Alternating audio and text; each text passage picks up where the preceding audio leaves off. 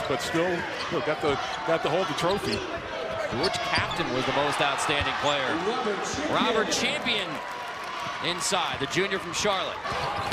Miner attacks. Another turnover taken away by Eric Green.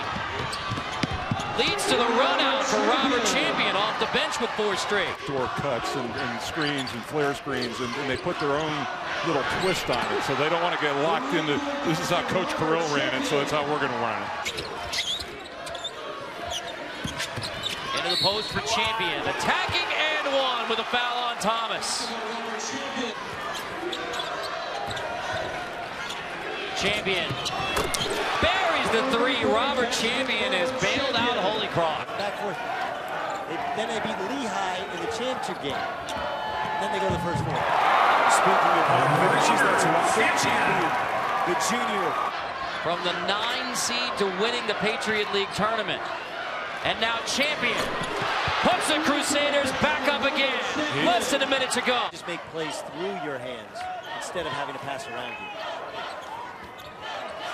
Corner 3, that's Champion, and he rims it home.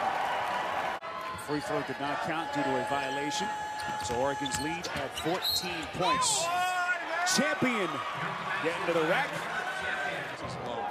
Malachi Alexander, who's also been quiet. Outside Champion. That's a 3. He's doing chin-ups on the rim. He is a professional when it comes to the emojis for sure. Now there's Champion. He's been awfully good in the first half. For a best shot. Now this 1-3-1 Holy Cross defense that would really become a story in the Patriot League championship as Champion hits a nice little runner. Now if everyone comes back, I'm not sure if that young man's going to get much of a chance with all the talent in front of him. He's missed those 3 players, but he found a way last year to get to the tournament. And this year, he's got the best team in the West Coast. Good looking stroke from Champion. He has 22 points.